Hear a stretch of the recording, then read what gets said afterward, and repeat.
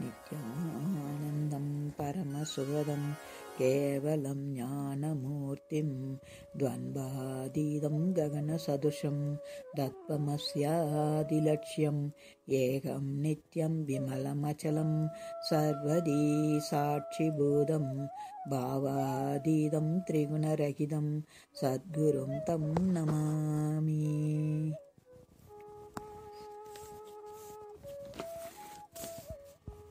I think it might have been the year 2004. I forgot if it was 2004 or 2005. Swami was going to conduct the Nityananda's program in English in the ashram. At that time, he invited one of our devotees from Chennai to come and participate in the program. For that, he said, we are about to live abroad with our family. We will participate some other time in the class. For that he said, no, you participate this time.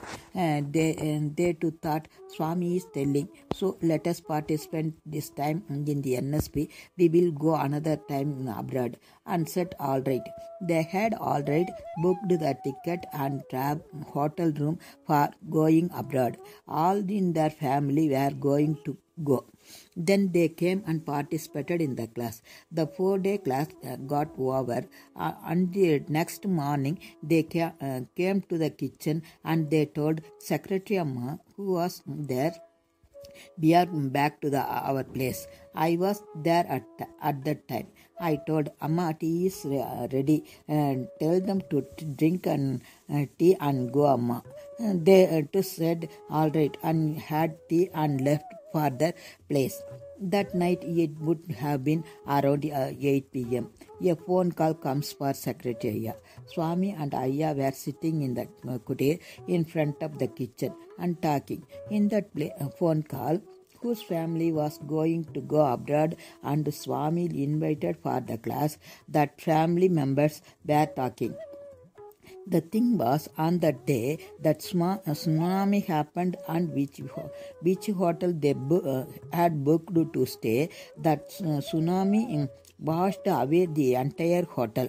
They offered their gratitude to Swami and said, if today all our family members are alive, it is because of you.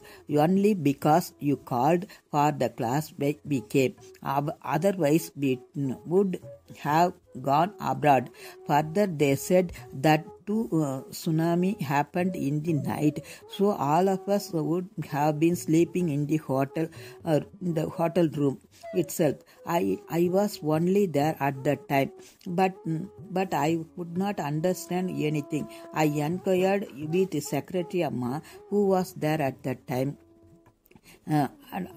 At the time she said, for whom you came and served tea in the morning, they are the ones talking over the phone. And she told the whole thing that happened in detail.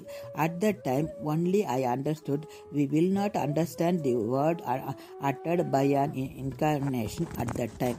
We will understand only a few days later.